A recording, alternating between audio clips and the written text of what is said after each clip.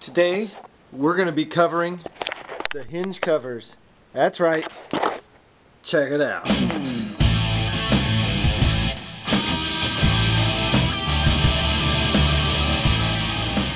I've got my door panel on and it's in place. What I'm doing is taking a look at this line across here and how it lines up with that line there.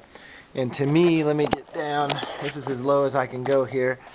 But what it looks like to me is I need to bring this line up a little bit. I was trying to follow the line of that hinge cover, but I'm going to bring the whole thing up. Just try and make it flow a little bit better with the door panel. There we are with some adjustment. You can see we've come up quite a ways. We're not following that angle anymore. It's a little deceiving right through here, but I don't know how to explain it. The part that's in plane with this door panel, so the part that's flat like this, not going in, will actually be covered up by another windlace. So you won't see that. So there will kind of be a little gap. So if you look at it like that, I like it. This is going together just like the door panels.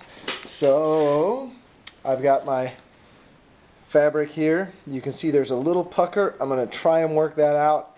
If I can't work that out, I'm going to have to remake this panel at some point. Probably not in the near future, but it'll be on the list of remakes. I've got my foam. Yep, just like the door. I cut the foam off here where it bends up at 90 degrees. I think that's a good spot to cut her off. And yeah, so I've got some marks drawn out. We're going to spray a little adhesive. I ran out of the good stuff, the DAP over there, but that's okay. We found some high strength 3M at the Lowe's. So I'm going to spray just the edges there. We're going to go same thing that we did on the door panel, so I'm not going to show that. You can look at my door panel vid, and we'll put these together, baby. Okay, now we can see the completed vision there.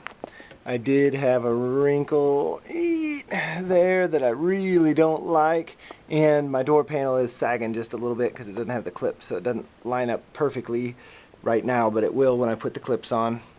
So I'm like 80% happy on that one. Still have to put on the windlace, but that's the look. So we'll have the seats in next. I did get word on the carpet. The carpet piece is on the way to my supplier and will be on the way to me, so I should have it here in the next week or so. I think that's it for tonight. I got another panel to make, but I'm not going to show that one. So let's meet Lowe's.